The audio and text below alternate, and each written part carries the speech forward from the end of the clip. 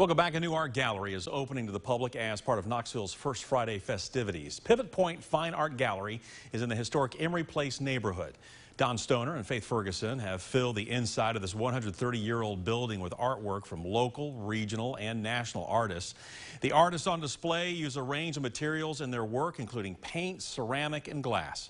Stoner plans to regularly rotate the gallery and keep bringing in new art. Now, he's excited to be in the neighborhood and create what will hopefully be an arts and cultural center. His goal is to create that first bridge and that first wow moment for first-time buyers. So I'm hoping they spend some time connecting with a piece of art that they really like and connect with the artist. And we'd love for them to find the piece of art that they want to take home and enjoy for the next 10 or 20 years. First Friday is tomorrow from 5 to 9 at 15 Emery Place. 15 artists will be on site to greet visitors and discuss their work.